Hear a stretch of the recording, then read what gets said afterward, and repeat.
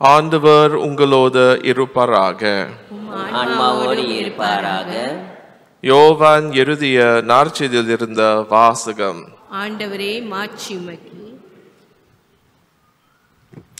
அக்காலத்தில் வழிபாட்டுக்காக திருவிழாவுக்கு வந்தோருள் கிரேக்கர் சிலரும் இருந்தனர்.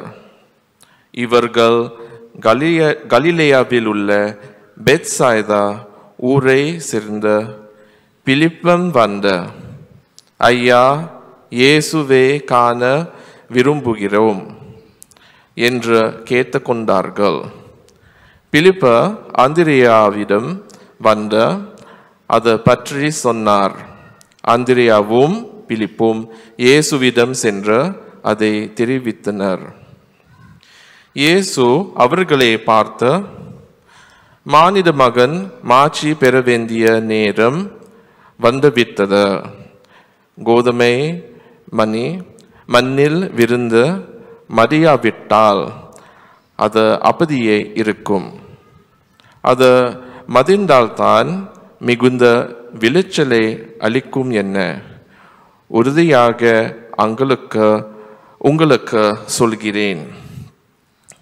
தமக்கென்று வாழ்வோர் தம் வாழ்வை இழந்து விடுவர். இவ்வுலகில் தம் வாழ்வை பொருட்டாக கருத்தாதோர் நிலை வாழ்வுக்கு தம்மை உரியவராக்குவர். எனக்கு தொண்டு செய்வோர் என்னை பின்பற்றட்டும். நான் இருக்கும் இடத்தில் என் தொண்டரும் இருப்பர். எனக்கு தொண்டு செய்வோருக்கு தந்தை மதிப்பளிக்கிறார் என்றார். மேலும் இயேசு, இப்போது என் உள்ளம் கலக்க முற்றுள்ளது. நான் என்ன சொல்வேன்? தந்தையே, இந்த நேரத்திலிருந்து என்னை காப்பாற்றும் என்பேனா? இல்லை, இதற்காகத்தானே இந்நேரம் வரை வறந்திருக்கிறேன். தந்தையே, உம் பெயரை மாற்றிப்படுத்தும் என்றார். அப்போது வானிலிருந்த ஒரு குரல், மாற்றிப்படுத்தினேன், மீண்டும் மாற்றிப்படுத்துவேன் என்று ஒலித்தது. அங்கு கூட்டமாய் நின்று கொண்டிருந்த மக்கள் அதை கேட்ட அது இடிமுழக்கம் என்றனர். வேறு சிலர், அது வானதூதர் ஒருவர் அவரோடு பேசிய பேச்சு என்றனர். இயேசு அவர்களை பார்த்து, இக்குரல் என் பொருட்டு அல்ல, உங்கள் பொருட்டே ஒலித்தது. இப்போதே இவ்வுலக தீர்ப்புக்குள்ளாகிறது. இவ்வுலகின் தலைவன் வெளியே துரத்தப்படுவான். நான் மண்ணிலிருந்து உயர்த்தப்படும் போது அனைவரையும் என்பால் ஈர்த்துக்கொள்வேன் என்றார். தாம் எவ்வாறு இருக்க போகிறார் என்பதை குறிப்பிட்டே இப்படி சொன்னார். கிறிஸ்து வழங்கும் நற்செய்தி. கிறிஸ்துவே உமக்கே புகழ்.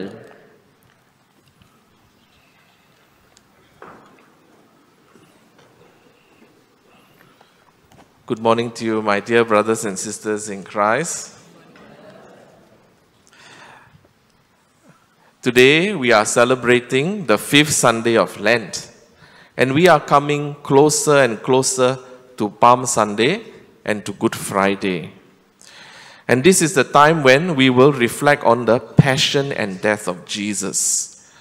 And through Lent, we have been meditating on the way of the cross.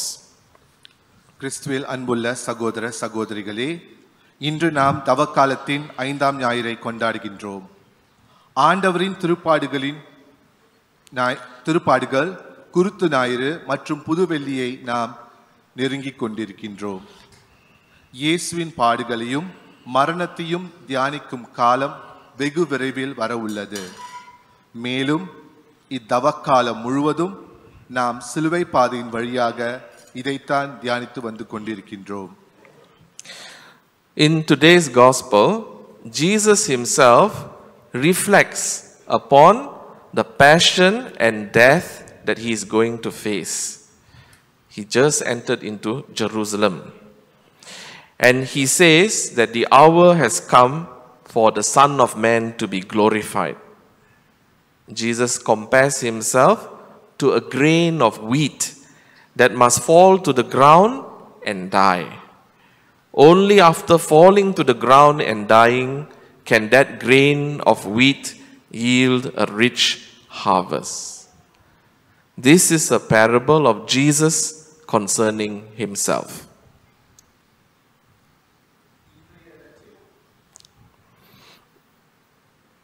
இன்றைய நற்செய்தியில் இயேசு தாம் எதிர்கொள்ள போகும் பாடுகளையும் மரணத்தையும் பற்றி அவரே சிந்திக்கின்றார். மானிட மகன் மாட்சி பெற வேண்டிய நேரம் வந்துவிட்டது. இயேசு அவரின் வாழ்க்கையையும் கோதுமை மணி மண்ணில் விழுந்து மடிந்து விளைச்சலை தருவதையும் ஒப்பிட்டு பேசுகிறார். கோதுமை மணி மண்ணில் விழுந்து மடிந்தால்தான் அது மிகுந்த விளைச்சலை தரும். So Jesus, he is the grain of wheat that falls to the ground and he dies. And all of us, we are called to imitate Jesus. We too are called to be like that grain of wheat. We are called to willingly offer up our life for doing God's work.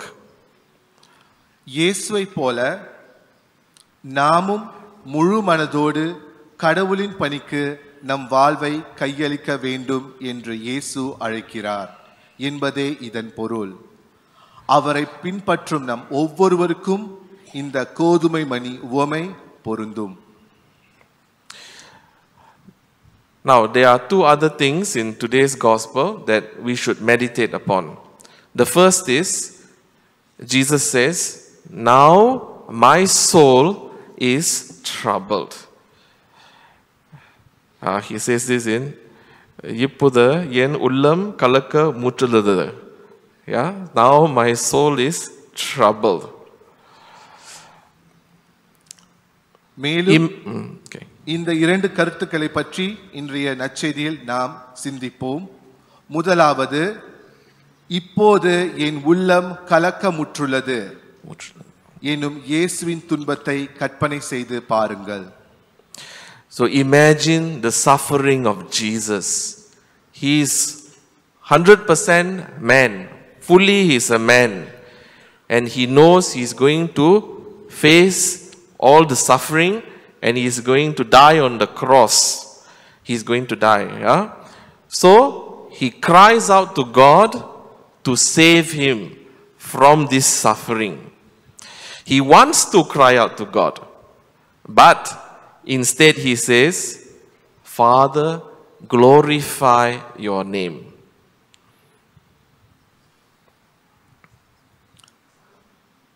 முழு மனித தன்மையில் இருக்கும் இயேசு அவர் எதிர்கொள்ள போகும் சிலுவை பாடுகளையும் துன்பங்களையும் நினைத்து உண்மையாகவே கலக்கமுற்று இருக்கிறார்.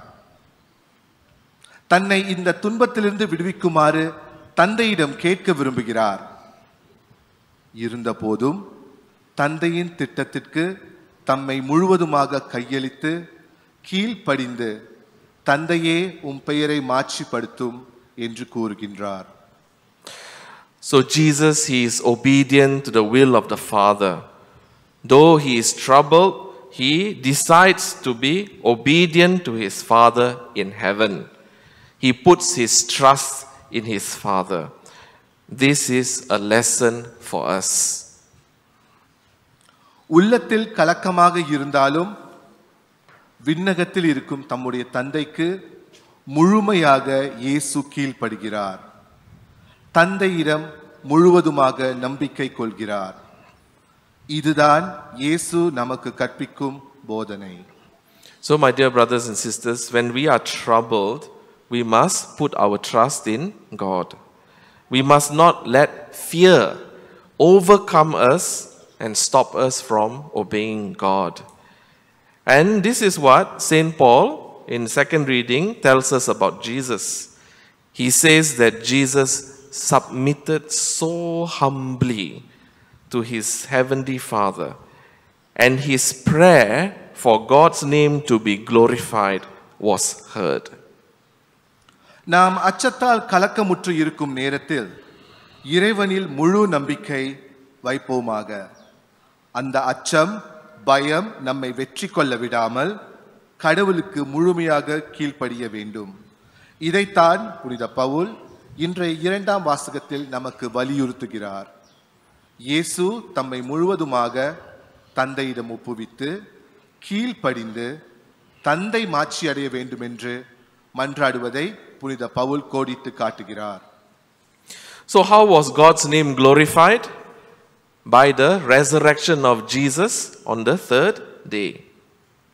And St. Paul also teaches us that all who obey Jesus will receive salvation from him. This is why we call Jesus our Savior. By his passion and death and resurrection, he has won salvation for us all. And in following him and obeying him, we too can be saved from sin and death and receive eternal life. தந்தையின் பெயரை எவ்வாறு மாற்றி அடைய முடியும்? இயேசு 3ஆம் நாள் உயிர் தெழும்போது தந்தையின் பெயர் மாற்றி அடையும் என புனித பவுல் கூறுகிறார். மேலும் அவர் இயேசுவுக்கு கீழ்ப்படியும் அனைவரும் அவரிடமிருந்து மீட்பை பெற்றுக்கொள்ள முடியும் என கோடிட்டு காட்டுகிறார். இதனால் தான் இயேசுவை நாம் மீட்பர் என்று அழைக்கின்றோம். அவரின் பாடுகள், மரணம் மற்றும் உயிர்ப்பின் வழியாக இயேசு நமக்கு மீட்பை பெற்று தந்தார். அவரை பின்பற்றி அவருக்கு கீழ்ப்படிந்தால் நாமும் பாவத்திலிருந்தும் பாவம் தரும் முடிவில்லா மரணத்திலிருந்தும் மீட்கப்பட்டு நிலைவாழ்வை பெற்றுக்கொள்ள முடியும். So remember, I said there are 2 things we can meditate upon. Second thing is, Jesus says, when I am lifted up from the earth, I shall draw all men to myself. இன்றைய 2வது சிந்தனைக்கான கருத்து, இயேசு கூறிய நான் மண்ணிலிருந்து உயர்த்தப்படும் போது அனைவரையும் என்பால் ஈர்த்துக் கொள்வேன் என்ற இறைவசனம். This is a very meaningful saying of Jesus, and at this very moment it is happening here in this church. Did you know, dear brothers and sisters, that every time we come to church for Holy Mass, it is as though we are here at Mount Calvary. நான் மண்ணிலிருந்து உயர்த்தப்படும் போது அனைவரையும் என்பால் ஈர்த்துக் கொள்வேன். இது மிகவும் அர்த்தமுடைய இயேசுவின் திருவார்த்தைகள். இதோ இந்த நேரத்தில் இந்த ஆலயத்தில் அது நிகழ்ந்து கொண்டிருக்கின்றது. அன்பு சகோதர சகோதரிகளே, நீங்கள் அதை அறிந்துள்ளீர்களா, உணர்ந்துள்ளீர்களா? ஒவ்வொரு முறையும் நாம் திருப்பலிக்கு வரும்போது நாம் கல்வாரி மலைக்குத்தான் வந்துள்ளோம். So as the priest offers the sacrifice of thanksgiving and consecrates the bread and wine, he lifts up the body and blood of Christ. This lifting up of the body and the chalice with the blood of Jesus brings us back to the moment of Jesus' death on the cross. And at that moment, all of us are being drawn to him to receive the forgiveness of our sins and to receive the gift of salvation. திருப்பலியில் குருவானவர் அப்பத்தையும் திராட்சை ரசத்தையும் நன்றி பலியாக விண்ணக தந்தையை நோக்கி உயர்த்தும் போது இயேசுவின் உடலையும் அவரின் இரத்தத்தையுமே உயர்த்துகிறார். இயேசு சிலுவையில் மரித்ததை நாம் மீண்டும் உண்மையாகவே நம் கண்களுக்கு முன் கொண்டு வருகிறோம். அந்த நேரத்தில் நாம் அவர்பால் ஈர்க்கப்பட்டு நம்முடைய பாவங்களுக்கு மன்னிப்பையும் மீட்பு எனும் பரிசையும் பெற்றுக்கொள்கிறோம். This is such an important moment, such a holy moment, such a powerful moment, such a grace-filled moment. This is what we are really coming to participate in. இது மிகவும் முக்கியமான நேரம், ஒரு புனிதமான நேரம், வல்லமை நிறைந்த நேரம், அருள் நிறைந்த நேரம். இந்த காரணங்களுக்காகத்தான் நாம் இந்த திருப்பலியில் பங்கு கொள்ள இங்கு வந்துள்ளோம். We are participating in the saving sacrifice of Christ by offering thanksgiving and praises to God for the obedience and love of Jesus, who sacrifices himself for the forgiveness of our sins. This is what Holy Mass really is. It is not just a prayer service, it is a holy sacrifice. நம் பாவங்களின் மன்னிப்புக்காக தம்மையே தியாகம் செய்யும் இயேசுவின் கீழ்ப்படிதலுக்கும் அன்புக்கும் நாம் விண்ணக தந்தைக்கு ஆராதனையும் மாட்சியும் நன்றியும் செலுத்தி கிறிஸ்துவின் மீட்பில் பங்கு கொள்கிறோம். திருப்பலி என்பது இதுதான். இது வெறும் இறைவேண்டல் மட்டுமே செய்யும் ஒரு நிகழ்வு அல்ல. இது ஒரு புனிதமான தியாக பலி. And it is a holy sacrifice which culminates in a true and real communion with God as we receive the body of Christ in Holy Communion. Do we see how sacred a moment this is? Let us give thanks to God for the sacrifice of Jesus on the cross and for the sacrifice of the Mass by which we continue to stand at Mount Calvary with Mother Mary and all the saints and angels of God in heaven. இந்த திருப்பலி ஒரு புனிதமான தியாக பலி மட்டுமல்ல, இது ஒரு தூய பலி. கிறிஸ்துவின் உடலை நாம் அனைவரும் ஒன்றித்து ஒற்றுமையாக பெற்றுக்கொள்ளும் போது கடவுளோடு நாம் கொண்டுள்ள உண்மையான ஒன்றிப்பு நிறைவு பெறுகிறது. இது எவ்வளவு தூய்மையும் புனிதமும் நிறைந்துள்ளது என்பதை நாம் நினைத்து பார்த்துள்ளோமா? கல்வாரி மலையில் அன்னை மரியாள் நின்றதைப் போல ஒவ்வொரு திருப்பலியின் போதும் நம்மோடு இயேசுவும் அன்னை மரியாவும் விண்ணக தூதர்கள் மற்றும் புனிதர்களும் நம்மோடு இணைந்து நிற்கிறார்கள் என்பதை நாம் ஒருபோதும் மறந்துவிடாமல் இயேசு நமக்காக சிலுவையில் செய்த தியாகத்திற்காகவும் இந்த திருப்பலிக்காகவும் நன்றி கூறுவோம்.